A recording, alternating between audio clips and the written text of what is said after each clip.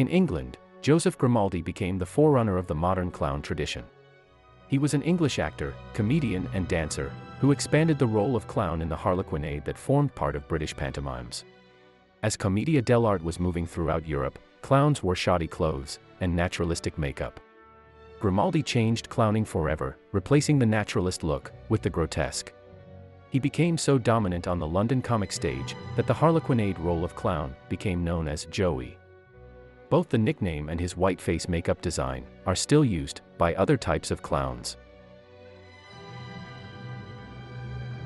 Jean-Gaspard Deburau was a Bohemian French mime. He performed from 1816 to the year of his death at the Théâtre des Funambules, and was considered one of the most perfect actors. His most famous pantomimic creation was Pierrot, a character that served as the godfather of all the Pierrots of Romantic, Decadent, Symbolist, and early modernist theater and art, rejuvenating the type and recalling the Pedrolino of the Commedia dell'arte. He was immortalized in Marcel Carné's 1945 movie, Les Enfants du Paradis. The actor Jean-Louis Barrault plays the role of Deburau, that appears in the film under his stage name, Baptiste, as a major character. Paul Legrand was a highly regarded and influential French mime.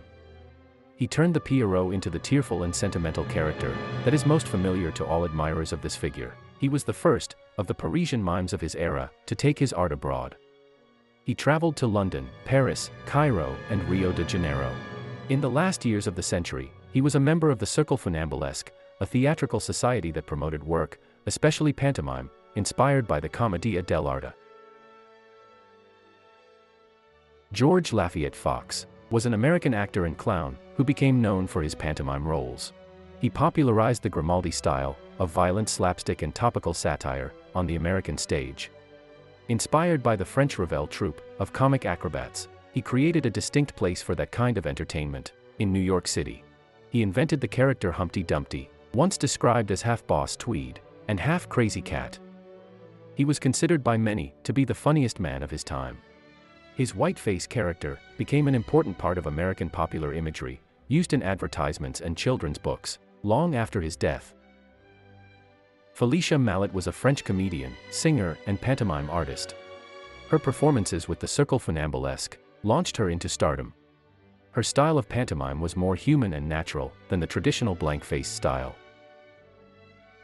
La Belle Otero was a Spanish actress, dancer, and courtesan. She had a reputation for great beauty. When she moved to France, she created her character, an Andalusian gypsy. She was very popular also because of her many love affairs.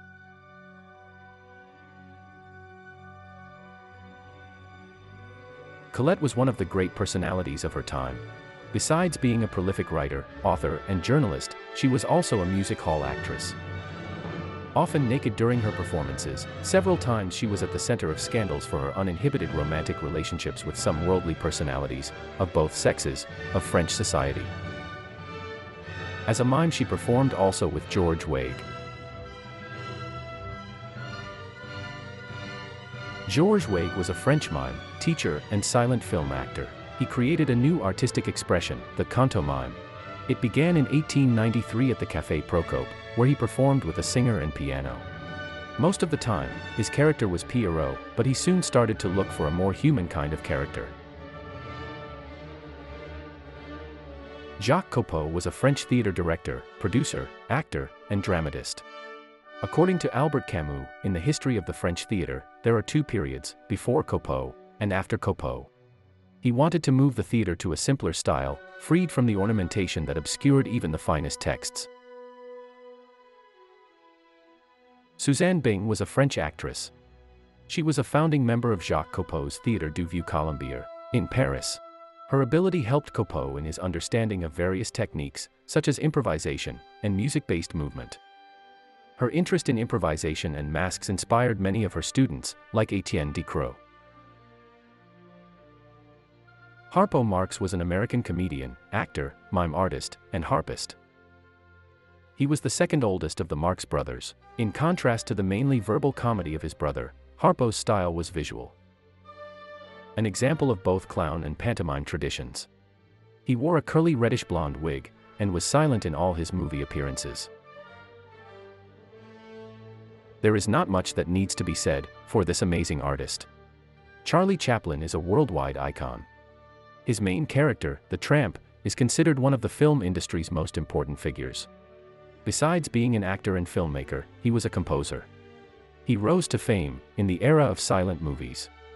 His career spanned more than 75 years, from the Victorian era until a year before his death, in 1977.